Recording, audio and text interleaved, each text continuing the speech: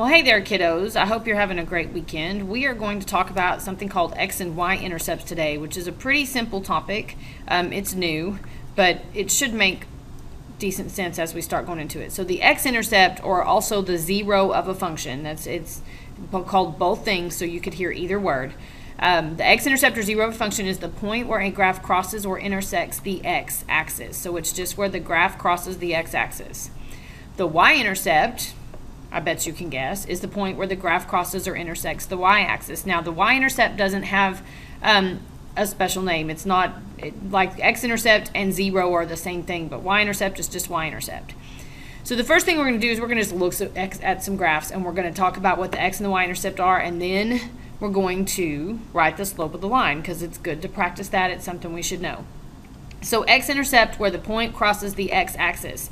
This line right here crosses the x-axis at this point. Well, that point happens to be at 4, 0, and so we're going to write it as an ordered pair because it is a point on the graph. So you need to make sure you write it as an ordered pair. The y-intercept happens right here where that graph crosses the y-axis, and it happens to be at 0, -2. Now, to find your slope, I've already marked 2 pretty points. I'm just going to draw my little right triangle, and then or my right angle, and I'm going to count. So I went up 2 and over 1, 2, 3, 4. So I went up 2 and over 4, which happens to simplify to 1/2. So the slope of that line is 1/2. And it's positive because that line is increasing as we go left to right. So number 2, same kind of deal. I'm going to give you just a second. Why don't you try on your own and find the x and the y-intercept and the slope, and then come back. So pause for a second, go do it, and then come back and then check your answers. So hopefully you checked it. I got that the 0 or the x-intercept was right here at 3, 0, and then the y-intercept was at 0, 3. And then my slope, I went down 3 and over 3, so my slope is -1. That is a decreasing line, so your slope needs to be negative. You need to make sure you're always paying attention to that. Some of you missed questions on your quiz because you weren't paying attention to whether the line increased or decreased, so you missed signs. Now, number 3 is a vertical line. Goes straight up and down. So when I do x-intercept, it's easy. It intersects the x-axis right here. Well, it's in between two numbers, 3 and 4, so it intersects at 3.5 and 0. That's going to be the x-intercept. The y-intercept, however, this line never crosses the y-axis. Never. It's vertical. It's parallel to it. They never touch. So this does not have a y-intercept. We get to just say none. There isn't one. As for the slope, or m, if you will remember, and I hope at some point you all get this stuck in your head, Hoy and Vux, okay? Vertical lines have undefined slope, and their equations are always x equals. Well, this right here is a vertical line, which means its slope is undefined. Now, number 4 is a little different. First of all, it uses a word that you haven't seen. It says root. Root 0 x-intercept. They all mean the same thing. I know it's a lot of words for the same thing, but that's just how it goes in math sometimes. It just depends on the way the question is asked, who's asking the question, and so you need to know they all mean the same thing. So they're asking us for the x and the y-intercept and the slope, but this graph right here does not cross the x or the y-axis. So the first thing we're going to do is find slope. I have 2 pretty points, so I'm going to go ahead and make my right angle. Or, since they tell you what the points are, you could use your slope formula and find the change in the y and the change in the x and write y over x. But I'm just going to draw my angle and count. So I went up 1, 2, 3, and I went over 1, 2, 3, 4. So my slope is going to be 3/4, which means that if I start at this point right here, to get to another point on the line, I have to go up 3 and over 4. So I'm going to go up 1, 2, 3, and over 1, 2, 3, 4. I'm going to do it again. So I'm going to go up 1, 2, 3, 1, 2, 3, 4. And let's do it one more time just for the fun of it. 1, 2, 3, 1, 2, 3, 4. And then I'm going to connect all of those with a line. So I'm going to take my line that I already had, and I'm just going to extend it. So there is our line. We now have the line. I'll even put arrows. Well, we don't have to have arrows, okay? But now I can see the x and the y-intercept. The x-intercept occurs right here at 4, 0, and the y-intercept occurs right here at 0, -3. So if they only give you part of a line, you're going to have to find the slope and then use the slope to help you find the other points that you need. So now let's do from the table. Okay, so we have to find the x and the y-intercepts from a table of values. There's a couple of ways to do this, and so hopefully we can address all of them as we're looking at this. Remember x-intercept, and if you will look at all of our problems 1 through 4, the x-intercept every time was a number and then 0, a number then 0, a number comma 0, a number comma 0. So the x-intercept is wherever y equals 0. The y-intercept is where x equals 0, so it's backwards. And so if we look at our table, let's just go find where y equals 0 in this first table. If I look down my y column, y equals 0 right here.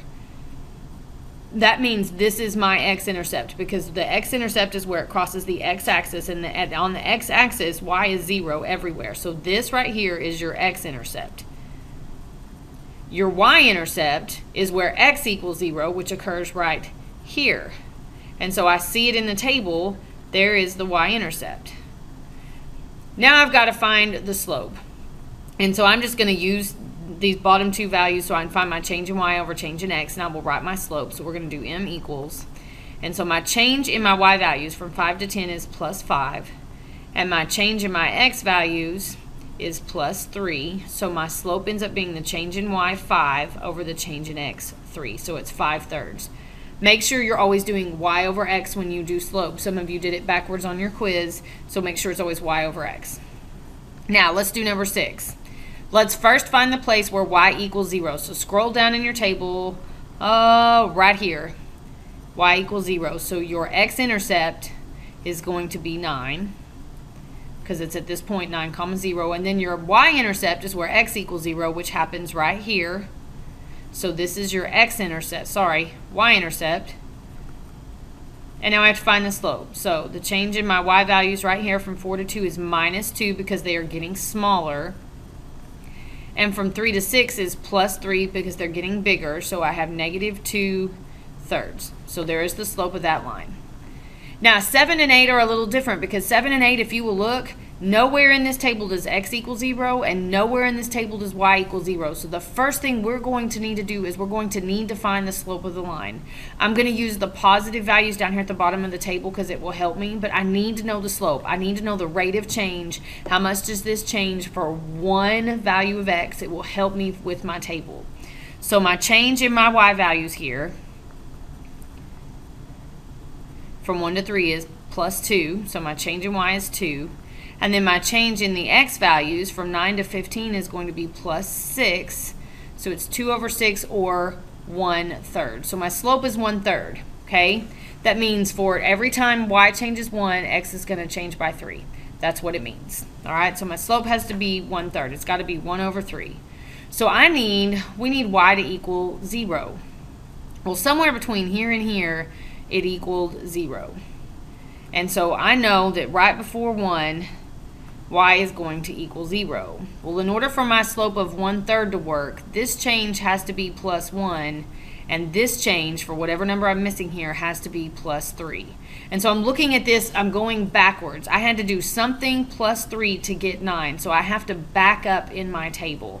Okay? I'm not adding 3 to get to my missing number. I'm going to have to subtract 3 to get to my missing number because I'm going backwards. So if I add 3 to 6, it's going to give me 9. 6 plus 3 makes 9. So now my slope is 1/3. My x-intercept is going to be 6, 0. So your x-intercept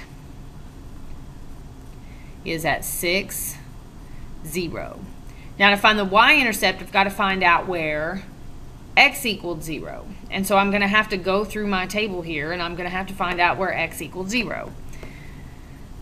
So somewhere between here and here, x is going to equal 0. And so now I've sort of run out of space. I don't have a lot of room to write everything. So I'm going to sort of make another table right here.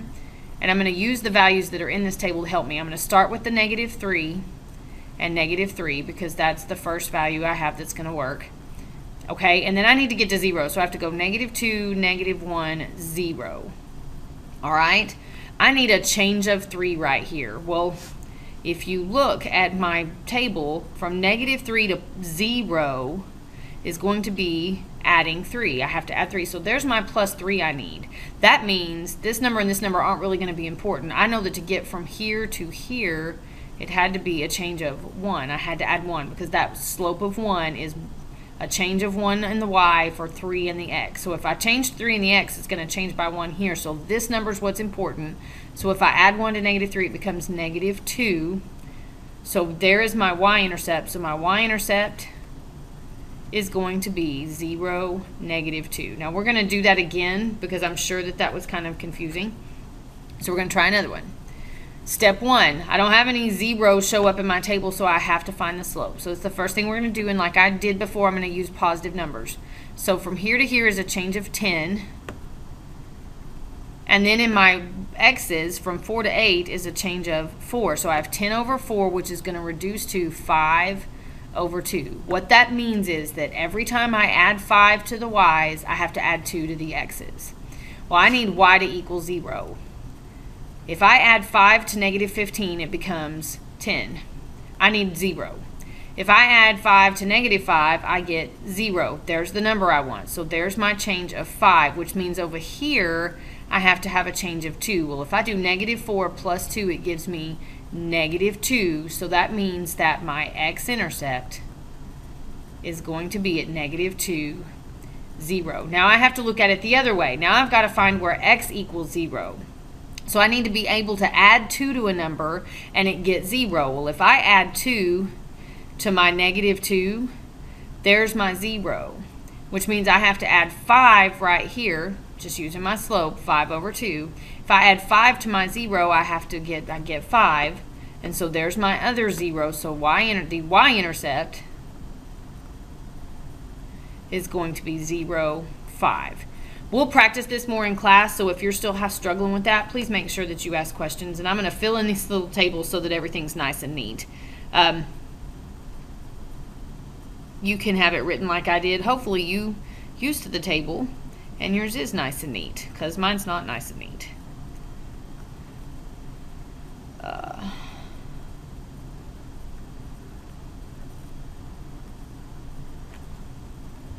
So like I said, if you get to practicing this when we're in class and you are having problems like number 7 and number 8 and you aren't sure and you can't remember, you're still confused, please, please, please make sure you're asking questions.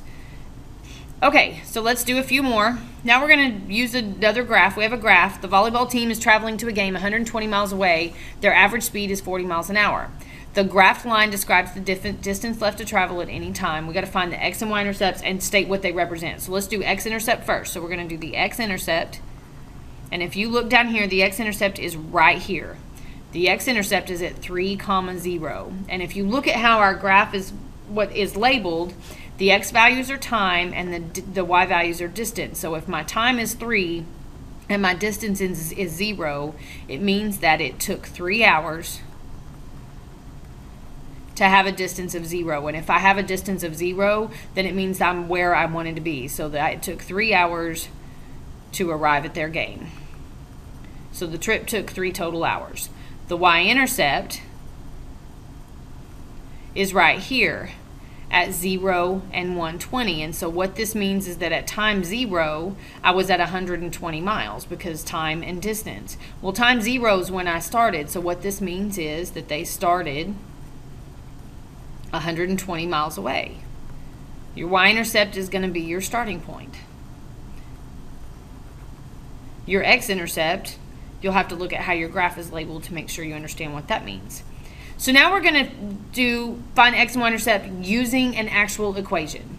And then we're going to graph problems A and B using the intercepts, which is not a very big deal, but that's what we're going to do. So we're going to do something called the cover-up method. All right, and that's exactly what we're going to do. We're going to cover things up, which is going to be interesting because I can't really cover things up where you can see it on my screen. But if you remember to find for the x-intercept is always where y equals 0, which means that I'm going to plug in 0 for y and then solve for x in this equation. But what that means, and I don't want you to do this on your paper unless you plan on writing the problem again, what that means is if I plug in 0 for y right here, this becomes 2 times 0, and 2 times 0 is what? It just makes 0. So this is just going to cross out. So we're going to eliminate it and cover it up and pretend it's not there. So to find the x-intercept, I'm going to take the x part, 1/2 x equals -4, and then I'm just going to solve that equation for x. Well, to solve that equation for x, I would multiply both sides by 2 so I can get rid of that fraction. So I have 1x equals negative 8, which means that my x-intercept is at negative 8 and 0 because the y part equaled 0. Now we're going to do it again, but this time we're going to have to plug in 0 for x, because if you want the y-intercept, you need for x to equal 0. And again, if I plug in 0 for x right here, this term just cancels out. So all I have left is negative 2y equals negative 4. And to solve that, I'm going to divide both sides by negative 2. And when you do that, you get that y equals 2. So your y-intercept is going to be at 0, 2. So I just covered them up or crossed them out, pretended they weren't there, however you want to look at it, and then I solved what was left. So now it says we need to graph it using the intercept. So I'm going to go down here to my graph. My x-intercept is at negative 8, 0, so it's right here. And then my y-intercept is at 0, 2, which is right here. And then I'm going to take my pen or my line, and I'm going to connect those two. Make it a little more straight because I didn't do a very good job. And there is my line. So that's what my line looks like for that first one. Put arrows on the end so it really is a line and not a line segment. So now let's do the next one, part B. If you will notice on B, I have a negative 2y on the left of the equal sign and a y on the right of the equal sign. So I'm going to get them together. So I'm going to put everything together. So I'm going to add 2y to both sides so I can have positives. So what I'm going to have left is x equals 3y minus 3. And I'm going to do what I did over here. So I'm going to do the x-intercept first. I'm going to find out what x equals, which means I have to pretend the y is not there. So what I have, if I take out that y, is x equals negative 3. That one was pretty easy.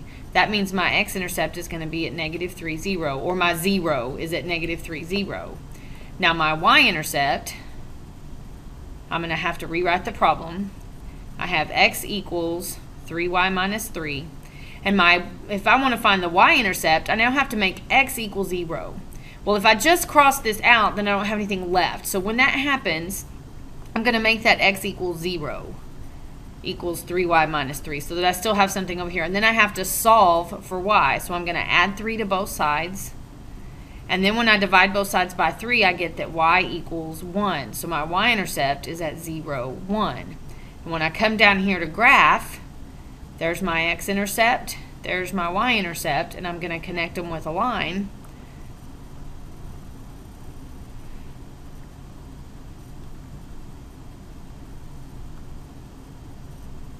And so that's what my line is going to look like.